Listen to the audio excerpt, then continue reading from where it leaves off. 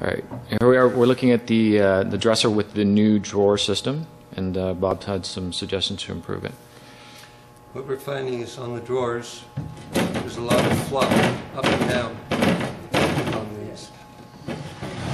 And when looking to find out why that is, we found that all of the drawers,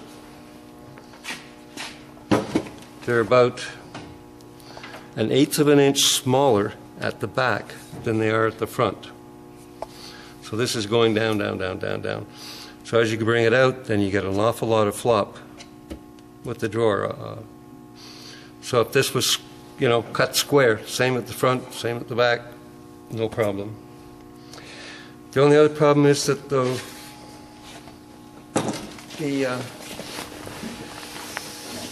this drawer, for example, is running against here, okay, which is fine, that's the way we want it. But you need a rail like this up at the top here, flush with this, so that the top drawer doesn't flop up and down. So the problem with these drawers is that the back was smaller than the front. The problem at the top is there's no rail like this to stop the drawer from flipping down. Other than that, it looks good. So we're looking at the drawer, again, the width of it. Just about 6.5 inches at the front, the back, and almost 1/2 inch smaller at the back than at the front.